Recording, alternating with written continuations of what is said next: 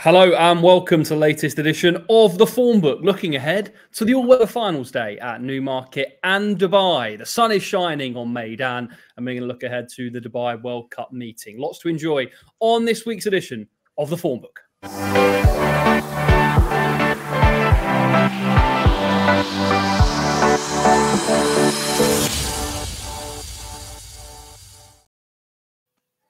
Yes, and as you can see, joining me will be Katie Midwinter, Tipstar champion, and Racing TV's very own Jack Nicol. Now, of course, you might remember Jack from YouTube and his show Flat Out. Now, that's going to be returning to YouTube in a couple of weeks. So keep an eye out for that around the Craven meeting for Flat Out. So we're going to get straight into it. And let's have a look at the racing that's coming up first off at Newcastle. Competitive card there.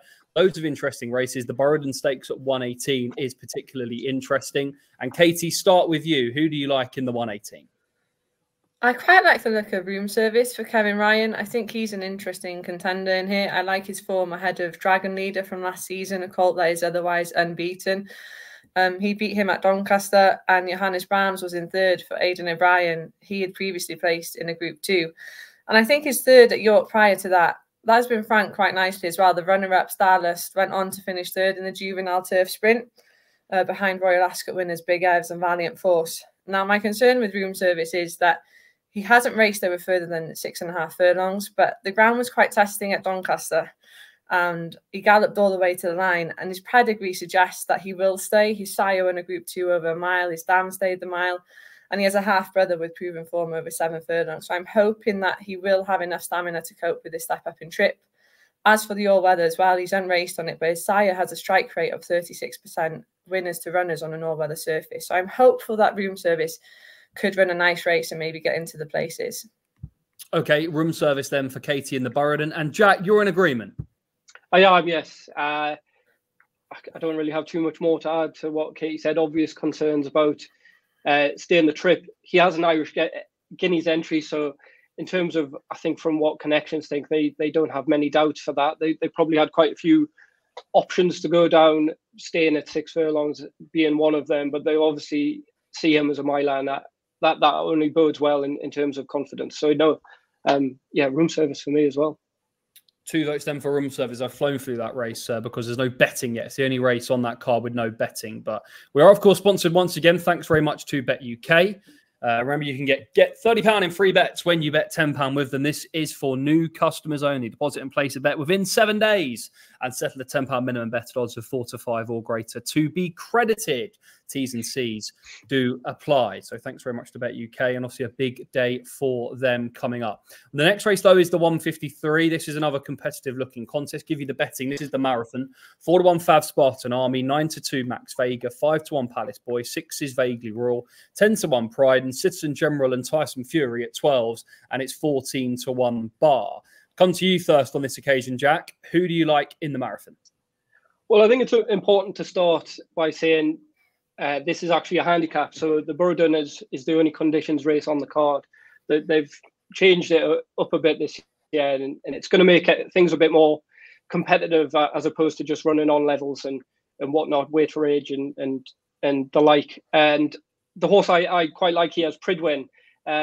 The form line between him, Spartan Army, and Vaguely Royal at Lingfield the other day, there's not too much to pick out there, but I was quite taken with Pridwin. He had to come wide, and in my opinion, he came out best of all. He's a pound better off for the winner that day, but I think he's a big each way player at around 10 to 1 here. I think the track will suit him much better than the turning track, as I say, of Lingfield. So yeah, he's a fairly solid each way selection on the card, actually.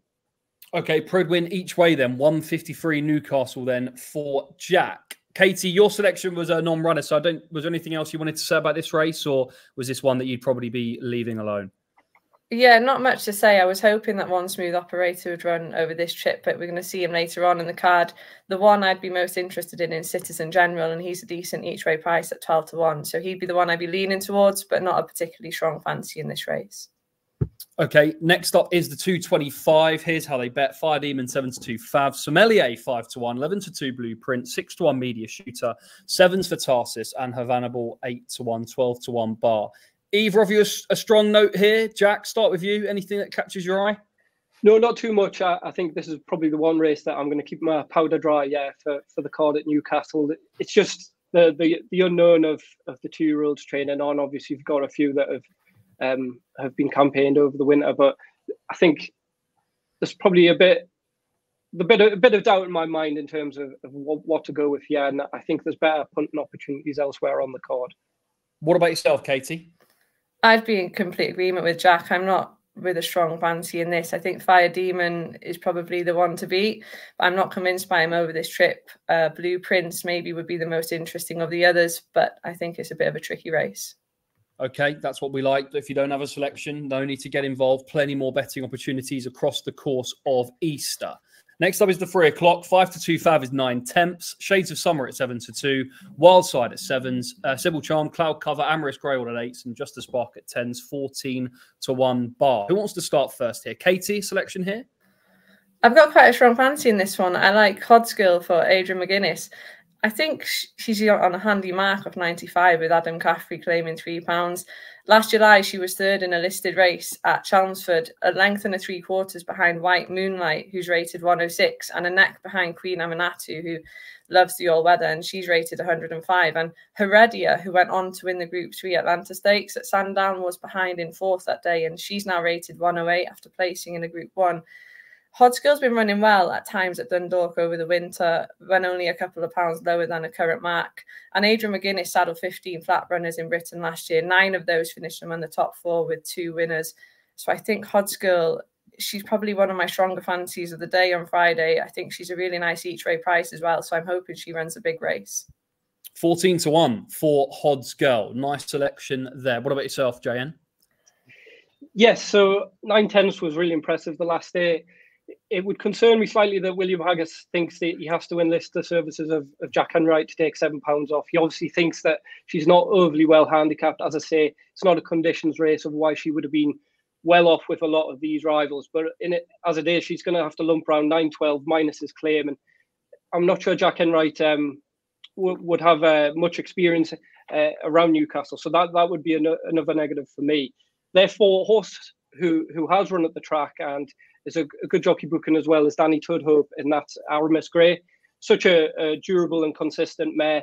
If she actually repeats what she did in this race last year, as Katie mentioned, Queen Aminatu, she's a proper all-weather tool. Aramis Grey was second to her, just given best late on, and I think a reproduction of that effort would see her very much to the fore here. She's very closely matched with Shades of Summer. The horse I mentioned there has beat her twice. That being said, Aramis Grey has conceded £16 and £11, beating her twice. This time she only has to give her £7, and I'm quite surprised that there's quite a disparity between the two. Aramis Grey is in at 8 compared to Shades of Summer as 4. I'd have them a lot closer now, having just to give away the £7. And I think based on her really consistent profile, it's very hard to see Aramis Grey out the places here. I'd say this has been the plan all season, and she'd be probably one of the better each way bets on the card for me. As you can see, as Jack says, 8 to 1 for Aramis Grey in that contest. That's the 3 o'clock. We're flying through them. Next up is the 3:35. 4 to 1 fav here is Cover Up. Batal Dubai at 9 to 2. Albashir at 5s. Coachella at 8s, along with 5,000 to 1. Chipstead and Billy Joe at 10s. Juan Lapin at 12 to 1. Sommergand at 14s. Apache Outlaw the same price, and 16 to 1 are those. Now, you've got a strong fancy in this, Jack. Take it away. I do, yes. Coachella. Now, you wouldn't be coming in this weekend thinking of Gordon Elliott, but he's done wonders with this horse, to be fair. Around this time last year, he was winning the listed race in Meydan. It's interesting they didn't think it'd be worth taking him out, given his course form and the riches on offer out there, which we'll get onto a bit later on. He decided to go for an all-weather campaign. And to be fair, for a change of tactics, they were kind of being a bit forceful with him. They've decided to hold him up this year, and he's already kind of paid his way. He's 2 wins in 4 starts. I'm not sure a turn and track probably suits him. So one of those wins was at Newcastle. So I'm pleased to see him back here. I was really quite impressed with that. And his 4th last time out behind the likes of Diligent Harry and Anaf, that form can't be advertised any more than it is. And to be honest, I think that's probably one of the strongest form lines here. And as it is at 10 to 1, I think he's an outstanding each way bet in this race. Okay, that's a note on Coachella. What about yourself here, Kate? Have you got any fancies? Yeah, there's a couple I like the look of in this race. It's going to be a tough race to find a winner in 16 runners over 6 furlongs, but I like the look of Van Le Pan. I think he's on a workable mark over his optimum trip of 6 furlongs. He ran over an inadequate 1 mile 4 last time, but he was only beaten by Diligent Harry over 5 furlongs the time before, after suffering an awkward start as well. He did well to finish as close as he did on that day, only a length behind. And Diligent Harry is contesting the Group 1 sprint at Meydan on Saturday. So it's a good piece of form. And I think he could run a good race. I expect him to run well off a mark of 105. I wouldn't rule out Summergan, though. He's at a grand age of 10 now, but he finished 7th in the race last year. He's beaten only 3 lengths when rated £12 higher. He finished wrongly, but he just had too much to do at the end. But I think he's definitely on a handy mark. And if he's retained his ability, then I definitely wouldn't rule him out. And I will give a quick mention to one at a big price, the EXO. I think he's capable of a big run on his day. He's usually a big price as well. He was 7th at Chipstead last time, but only a length and 3/4 behind. He had to check wide to get into a more prominent position on that occasion. He just couldn't hold on to finish among the places, but he was 80 to 1. He's placed at 22 to 1 in the past and finished 2nd in a Group 3 at 125 to 1 last season. So he's one that's going to be capable of outrunning his odds at a big price. Okay, interesting thought. So Juan Le Pan and Summergan to make a pill, and don't forget about the EXO. That's a look at that race. Next up then will be the 4:10.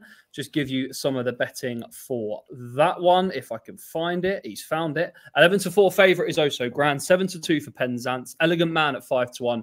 To Messias Fox and To Catch a Thief at 6s. Blancheland at 8.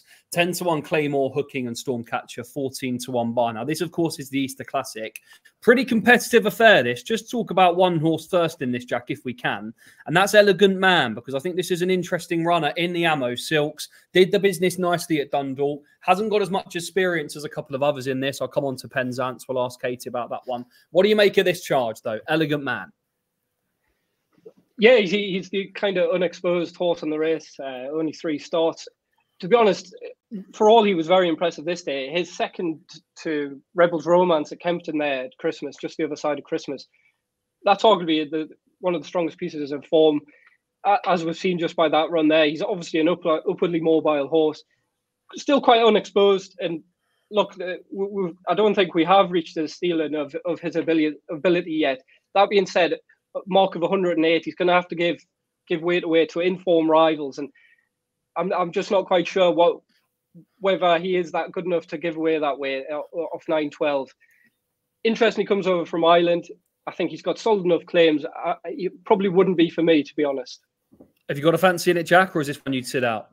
It's probably one I'd sit out. I think also Grand and Penzance, look, they've been having a really successful winter, haven't they? They've just been winning races hand over fist. Penzance would probably be the one I'd prefer out of those two. I wouldn't usually like to back the fillies over the colts and get Geldings over the winter. That's the way I'd always kind of go over things. And I think Penzance, a horse at the top of his game right now. This has obviously been the target probably from the start of the all-weather campaign. And I think it'd be very hard to keep him out of the places. Just a word on Penzance, Katie. Just on his win so far this season, he's progressed for the horse watchers. Do you think he's the one to beat, or would you be taking on Penzance? I think he's probably going to be there or thereabouts. He won easily on this occasion and was put up £9, which reduced the distance between himself and the second Stormcatcher, who was second again to him at Newcastle. He's clearly a progressive horse, and the handicappers may be struggling to get a handle on him because he keeps winning. But he's up to 98 now, though. It's a career high mark against tougher opposition, I would say. He might get found out, but on his form, he's got a leading chance in this race, and he should be among them if he can cope with the other rise in the weights. Have you got a selection, Katie? I'd go for Sebastian each way. It's a competitive race, but I think he has got that bit of class that could see him make the frame. The only concern I'd have is the way he's usually ridden. He's often towards the rear of the field, coming late with his challenge, and sometimes it's too late and the bird has flown. But he's a horse that will give you a good run more often than not. He's on a handy mark off 102, and I think this trip will suit him. So I'd be hoping that he could maybe make the frame at a big price. And the final race is 11-4 Fav is Dear My Friend in the 440. 5-1 for Fast Raj. 6s for Kingdom Come and Symbol of Light. Fantastic Fox at 7s. McLean House 15-2. Great Guardian 8s. Final Voyage 9s. King's Code 10s. 14s Tempest and 16-1 bar those. Now I know you've got a fancy in this, Katie. You like the one at the top of the market, Dear My Friend. Yeah, I'm a big fan of this horse. He's been in electric form on the all-weather this winter. He had been gelded and had wind surgery, and that seems to have made all of the difference to him, as well as the switch to this surface. He ran in the Derby last year, made no impression, was never involved, but he put in a few nice performances as a juvenile, including one third in a listed race at Deauville, behind Victoria Road, who went on to win at the Breeders' Cup, and Blue Rose Sen as well, who's gone on to win 4 Group 1 since and looks a world beater at times. So there's definitely plenty of ability in him. It's just whether or not he can cope with another rise in the weights. He's up to a mark of 113. He's 16 pounds higher than when he began his winning sequence. But he doesn't appear to be faltering, so hopefully he can put in another good performance. Okay, that's Katie on Dear My Friend. Jack, any brief thoughts? Someone on the plane over told me Dear My Friend's a good thing. So whether you believe that or not, wasn't the stewardess. Well, he did win the Burden Stakes on this card last year. Obviously, he's got to give a bit more weight away this year, chunks of weight. Although I think his biggest rival could be Fast Raj. You just look at some of that French form, and it's really quite solid. He's an all-weather tool. I think he's won 7 of his 12 starts on the all-weather. And ultimately, I think he might be a little bit underestimated in the market, just being a French horse. I think he probably should be a fair bit short. Actually, I wouldn't have much between the two at all, actually. He gets £3 from the Johnson horse, who, to be fair, has looked better than ever since he's returned. And yeah, I can't see too much between them, but at the prices, you can get 7-1 about Fast Raj, and he would be a tentative each way selection, but I think he could be one just flying under the radar a little bit. That's a look then at the card at Newcastle. BetUK sponsoring the majority of that card, so good luck to them, and thanks again for them to sponsoring the show. That's a 15-minute look ahead to the all-weather action there, and let's now have a brief look at Dubai.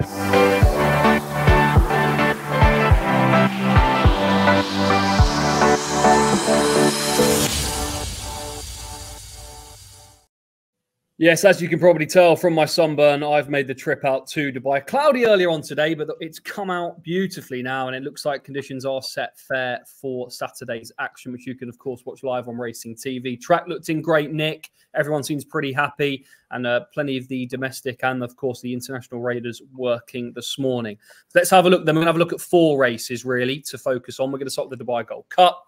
11-4 Favis Tower of London, 7-2 Trawlerman, 5-1 Eldar of Saskani, 13-2 Coltrane, Enemy at 8s, and Sober at 10s. It's 12-1 bar those. I'll come to you first, Jack. You've made the case, I think, for the Andrew Boarding Train Coltrane here.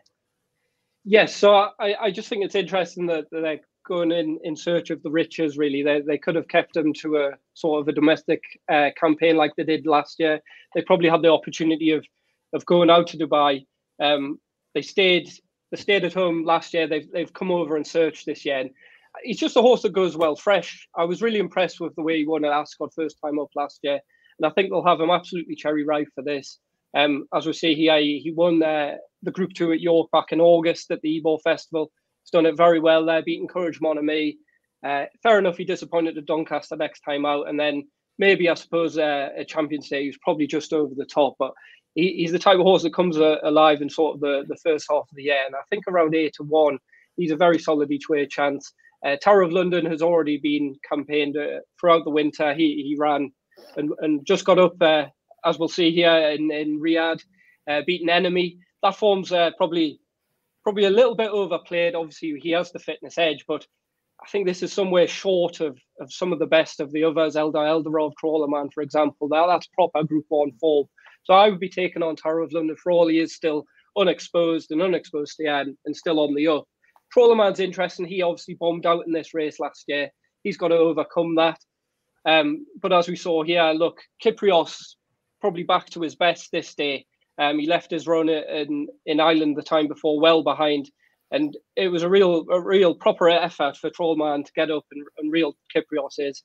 If he's in that form, he will be hard to beat. But I just think Coltrane, it's very, very hard to pick holes in his form. But yeah, very much in fear of Trawlerman as well. I think he's a big danger. As Jack says, this is, of course, Trawlerman winning on Champions Day. Coltrane back in 5th on that occasion. A good ride from Dettori to get him up. The final one I'm going to ask you about, though, Jack, is Eldar Eldarov. What chance do you give him? Roger Varian, very sweet on his chances, talking to the media this morning. He thinks his horses, we've already seen him, of course, have success at Doncaster last week. They seem in good nick early. What do you make of him? He's just a horse I've never really quite warmed to for whatever reason. I think this day it was supposed to be just be a bit of a penalty kick for Kyprios's return. As it was, he was somewhere below his best, and I think it just kind of fell into his lap of Eldar Eldarov. As we saw on the back of that, Kyprios left that well behind, and I'm not sure you can really take the validity of that form at face value. And as a result, I'd be taking him on very much so. Okay, that's a look then at the Dubai Gold Cup. Next race that we're going to have a look at is the Dubai Turf. 11-4 Favis Do Juice, measured time 7-2. 5-1 Lord North, Nashwa at 8, Danon Beluga at 10s, Facteur Cheval 11s, and 14-1 bar those. Jack, I'll just come back to you on this one because obviously this is an interesting one from a lot of angles. You've got Lord North going for the 4-timer, Danon Beluga, who was narrowly denied last year, and you've got Do Juice, who missed the race, of course, last year. Talking this morning, his trainer is suggesting that they've tried things a bit differently because they're worried about him in terms of the build-up. What do you, though, make of last year's form first, if we just take a look at the victory from Lord North?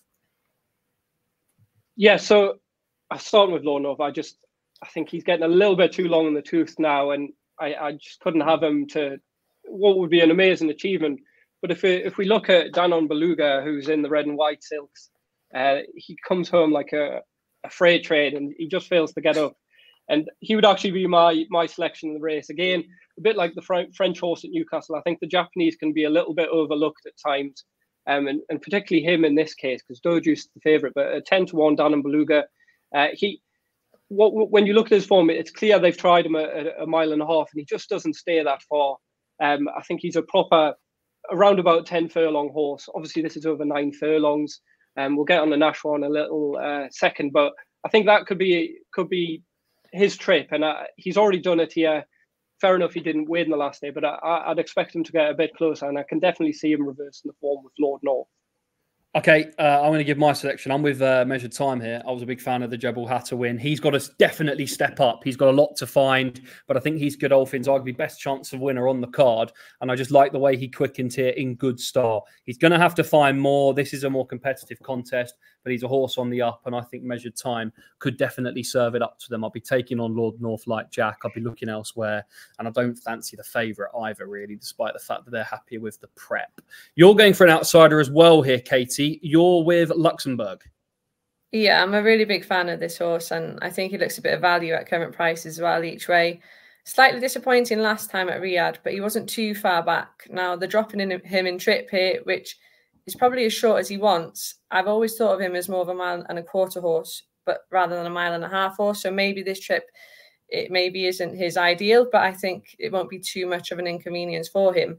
Had a couple of near misses towards the end of last season, but really good form, strong form behind August Rodin in the Irish Champion Stakes, then narrowly beaten in the Hong Kong Cup.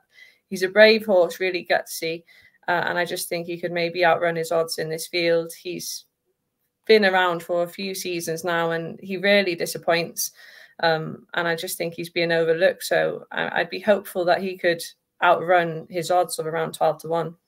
Jack, Nashwa was an eye catcher on this occasion. We've also got some Vita winning the Falmouth last year. What do you make of Nashwa for Team Gosden? Well, I just add to what Katie says. I think Luxembourg, I'd agree with the points there. He probably is a bit overpriced. Group on form and abundance at 12-1. He probably is quite a big price. Nashwa closely matched. She is getting a little bit expensive to follow now. Though this would be her only win in her last 9 starts. What I would say is that probably she is better coming down in trip. She probably didn't she definitely didn't stay the 1.5 miles in the Oaks. 10 furlongs maybe have just stretched her. She came to hard as the season progressed last year, and I just wonder, with history tells us that I wouldn't want to be on the side of the Gosden horses in this early part of the year. So that would be a negative. What I would think is 9 furlongs could really be the best of her, 1 mile to 9 furlongs. It is interesting that they do bring her out here, and at 10-1, she's probably a little bit overpriced. But I guess that tells you the competitive nature of the race. Doe Juice beat Equinox obviously 2 years ago. Measured time could be anything. So no, it's a race probably I'm most looking forward to here. And the fact that Nash was 10-1 tells you how much quality was on offer. So Luxembourg then in the Dubai Turf for Katie at a big price each way. And it's also Danon Beluga then for Jack. Next race that we're going to have a look at is the Dubai Shima Classic. There's your betting. 7-4 Fav is Liberty Island. 3-1 August Road Dan. 6-1 Stars on Earth. Emily Upjohn at 7s. Rebels Romance at 8s. Junko 9. Sir Alex has got Spirit Dancer at 12s. And it's 14-1 bar those. What can I tell you about on the ground? Last year when I was here, Equinox was absolutely hyped up by the Japanese press before he ran, and they knew that he was a monster. I'm not getting the same vibes with Liberty Island. I think they still think she's very, very good, but I don't think she's an Equinox. So despite that, solid form. For me, it would be all about August Road Dan, and I'll start with you, Katie, because he's your nap, August Road Dan. Yeah, I think he's a big price, actually, around 3-1, 11-4 at the moment, because he's just an unbelievable horse, top class horse, Derby winner. He's done little wrong in his career. He had 2 mishaps last year in the Guineas and King George, but he made up for it in other runs, and he had excuses on those occasions. I just think he's going to be perfectly suited by this. And if he is at his best, then that price could look like tremendous value come Saturday afternoon. We see him here under a fantastic ride by Ryan Moore winning the Breeders' Cup Turf. It was just an incredible performance, and it was just incredible to see him win in that manner as well. He's so powerful all the way towards the line. I just think they're all going to struggle to beat him. I think he's got that class edge, and he would definitely be my nap of the day. This is August Rodin, as well as we already saw, beating Luxembourg in the Irish Champions Stakes. Some nice shots here that Jack actually got for me, so that's very kind of him. Jack, what do you make of August Rodin? Would you be in his camp, or would you be looking to take him on? No, this isn't a race I have a strong opinion on in terms of a punt, but I do think probably I would, if pressed, go with August Rodin. Look, the worry would be that the mishaps that Katie kind of mentions. He's a little bit hot and cold, but as we saw by that Breeders' Cup effort, when he's on song, he's very tough to beat. And I'm not sure, to be honest. I think Emily Upjohn could be the forgotten horse, but again, she's a little bit hot and cold. She can blow out. We haven't seen her since she disappointed at Ascot in July now, so it's a long time to come back. Again, the worry that Goslings don't always have theirs fully wound up at this time of year. I remember burning my fingers with the Fugue at this meeting in the same colours. But ultimately, come back to August Rodin. Look, if he's on song, I think the vibes have been quite good with him. We saw him work at Dundalk. I wasn't overly impressed with that, to be honest, actually. But since he's got over there, he's probably had time to get acclimatised with the track and whatnot. And yeah, I think if pressed, I think I probably would side with August Rodin. Interesting you say there that the vibes aren't so hot about Liberty Island. Again, for a filly, it'd be interesting to see her taking on the Colts and Geldings, and it'll be a top effort for her to do that. Okay, that's then a look at the Shima Classic. Final race that we're going to have a look at then is the $12 million Dubai World Cup. Ujba Tazore, the defending champ at 9-4, Derma Sotagaki and Kabir Khan at 9-2. Senor Buscador, the Saudi Cup here at 7s, Newgate 8, Laurel River and Newgrange 12s, 16-1 bar. Right, let's take a look first at the Saudi Cup. Senor Buscador getting up in the shadows of the post to deny the gallant Ujba Tazore. Katie, start with you. What do you make of the Saudi Cup, or what do you make of the two, Senor Buscador and Ujba Tazore? Well, yeah, he was so far back on this occasion. He completely flies home. They both make up a lot of ground, to be fair to them. And I'd have them both on the shortlist for this race once again. It's hard to split them, really, because they finish so close together and they come from so far back. I think Ujba Tazore probably just went for home sooner. So on that basis, I'd maybe just fancy Senor Buscador to potentially beat him again. But it's a tough one. It's a tough one. Let's have a look, Jack, at Ujba Tazore's winning the race last year. He again comes from a mile back. He's one of those. He's slow away, but he always stays on strongly under Yuga Kawada to deliver the goods. What do you make of his repeat bid? It's not, of course, an easy thing to go back-to-back. Thunder Snow's done it. It's a tricky race to win twice. But would you be in the Tesoro camp or looking elsewhere? I'd probably be looking elsewhere. I mean, watching this back doesn't bring back good memories, having backed Algiers, to be honest with you, Danny. Just the way the race makeup, that they go so hard, and it can always kind of fall into the lap of a closer. The one who would be a very tentative selection. I'm not going to sit here and lie to you that I'd be a dirt expert, but the horse I would probably, as an each way selection, it's not a great price, but at 5-1, Derma Sotogake. He won on this card last year. He was fifth in the Saudi Cup, which was just watched there. He got going all too late, but I just think he's already been there. He's done it. He's proven when he was second in the Breeders' Cup. I think this is race here, isn't it? He's fine over the distance, and I just think it's quite hard to pick holes in his form on his general profile. But as I say, it's a very tentative selection, and there wouldn't be much confidence behind it, all truth told. He was very good here. I do agree with you, Jack, in the UAE Derby. And I think if you're looking for one who's already, of course, proven at the track as well as Tesoro, he'd have to have claim. So that's a look at Derma Sotogake. I'd probably be the defending champ, but it would be an uncomfortable watch for me as well. Barrier draw takes place in about an hour. So we'll know a bit more after that as well, whether it can help out the fav there. Right, so that's your lot, really. So let's just wrap it up by Jack. Start with you. Your nap is... So my nap is Coachello in the 3:35, the sprint. I was just very much taken when he won there over the winter. I think the slight change in tactics, holding him up, it's very hard to make the running. He's better off with on conditions with Batal, Dubai, who's the favourite here. I can't believe that the disparity in their prices, and he's a very, very strong each-way selection for me. That's Coachello then for Jack. Katie, your nap is... August Rodan in the Shima Classic. I think he's going to be the class of the field. He's going to take all of the beating. He's an unbelievable colt. And we're lucky to see him again this season after such an exceptional season last year. But hopefully he can get the job done. I think he's going to have too much for the rest of them. August Rodan to paint a picture for me as well. I think he makes plenty of appeal in the Shima Classic. Do take a look at the barrier draws for all these happening in about an hour here, 6 o'clock time, Dubai. Make sure you have a look at those when they're out and see how that could affect your selections. But yeah, I think August Rodan does make appeal in the Shima Classic. So that's your lot for the latest episode of The Formbook. We'll be back with a Grand National special. That's just around the corner in association with BetUK. Thanks very much to Katie and to Jack for their company. Enjoy all the action over Easter. I hope you have a fantastic Easter. Enjoy the action on Good Friday, Easter Sunday. And of course, there's the Irish Grand National on Easter Monday from Fairy House. Enjoy the action, and please remember to gamble responsibly.